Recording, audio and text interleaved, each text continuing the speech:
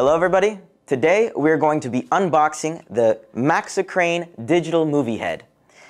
This is how the package arrives once it gets to your house. It's nice, compact, and protects everything that's inside.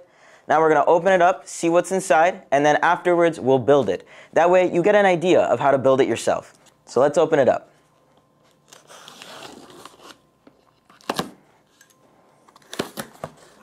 Alrighty, so opening the package here, you can see that we have two cables and a stand. This is going to be the power cable, and then it's going to be the communication cable between the head and the touchscreen. And then this one will be the stand for the touchscreen itself that we'll show you a little bit later what it does. Then, after taking this foam off here, you'll see that we have a few parts on the underside protected from all this foam. We have the digital movie head itself. Then we have the two servo motors in the top corner here that allow you to control focus and zoom.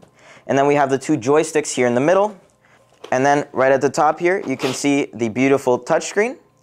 And then finally, in the top corner, we have our power cable and our power supply. So looking inside, you can see right in the center here, we have a few bags. Inside of this bag, you'll see the two knobs for the camera, and then we'll also have a stand that connects the touchscreen to that base that you saw at the beginning. The second bag that we have in the center here is going to be the connection cable between the focus and the zoom servo motors. And then lastly, we have something special here. We have different gears that allows for the servo motors to connect to different lenses. And then on the side here, hidden, you can see that we have an extra base, and then we also have some screws and razors to connect it to a dolly or even a crane. All right, and now let's put it together.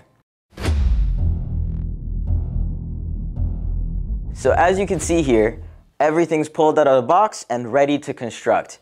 To begin with, we can go with the stand here. Off camera, I already connected the stand so that you don't have to go through the hassle here. We also have an additional 1/4 and 3/8 inch connector so that it can connect to any type of tripod or dongle that's compatible to this stand.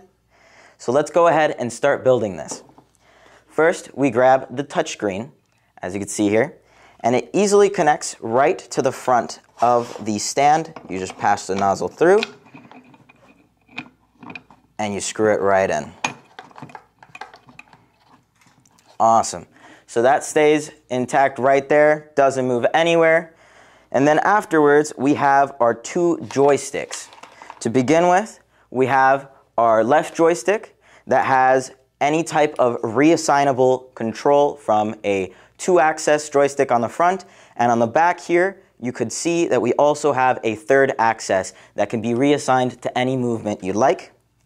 This guy will be connected right at the front here, very easily placed, and it has the ability to move back and forth for your comfort. So if it's on a table or any type of tripod, it can be easily reassigned and moved to your comfort.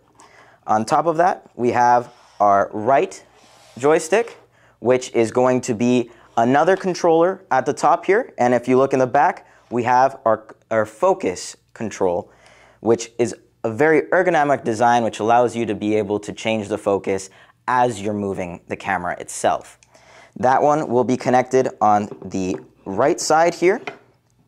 Also able to move around in any position to allow you to find a little bit more comfort when being able to use this on the scene.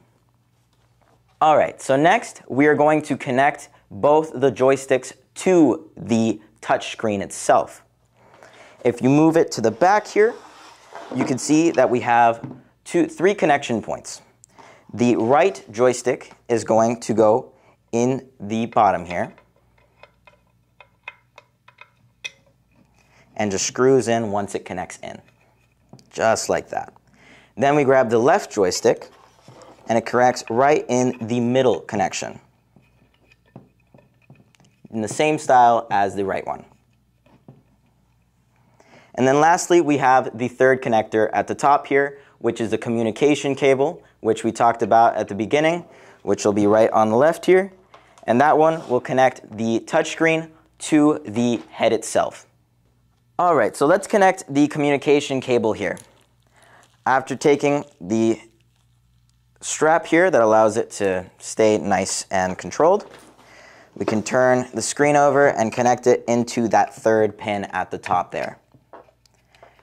And lastly, we connect this communication cable to the head itself.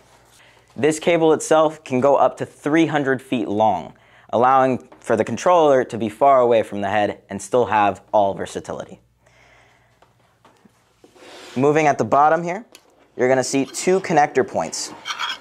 We're going to have the 6-pin one, which is going to be the communication pin, and then on the left there's going to be a 2-pin one. That one will be the power supply cable. That's the other long cable that was at the top of the box.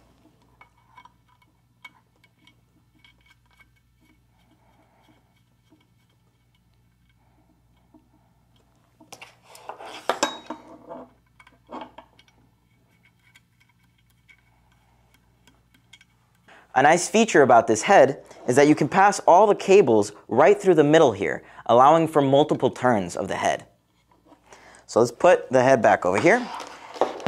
All right, and lastly, we have the focus and the zoom servo motors, as you can see here. The nice thing about these ones is that they connect directly to the lens. So let's go ahead and connect those. In the center of the head here, you're going to see a cable that comes out. It's going to have a silver tip. That one can be connected into any entrance. The system in the inside here allows you to connect any hole and it'll be completely compatible. Then we'll grab the smaller cable that has the exact same connector, and that one can connect to the other hole that's on the same server. And then lastly, we'll grab that cable and we'll connect it to any servo hole on the focus lens. And that is a servo motor connection. Lastly, you can also see that in the head here there will be a third cable. That cable itself will also go and connect to the Scarab Dolly that we'll show you in a little bit. And lastly, we have different gears. Just by unscrewing this little tip here, you can place these guys right in, connects right in, just like that, and there you go. Now you can connect it to your new lens and it'll work perfectly.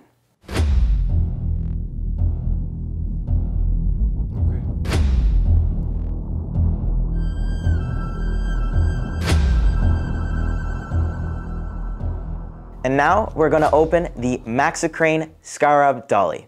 So let's open this guy up.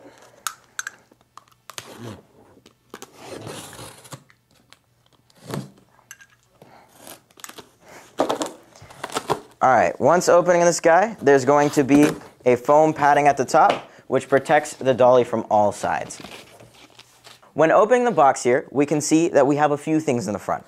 We have our cable guide, which allows for the center cables to pass through. That way, the dolly doesn't pass over any cables and there aren't any troubles when moving around.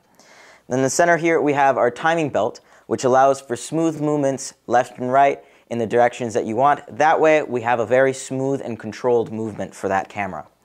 And then right in the center of the box here, we have the mother lode of it all, the dolly itself, made out of full aluminum, making it a very strong and sound construction. It has 16 wheels that allow it to have a very smooth and controlled movement, which is what we're trying to go for here. And then lastly, we have our track ends here, which allow for the rails to pass through and connect for as long as you want. And then lastly, we'll have the pins at the end here, which allow to connect right at the bottom. That way you can connect your tripods and have the rail go on. And that way you have your dolly the way you want it.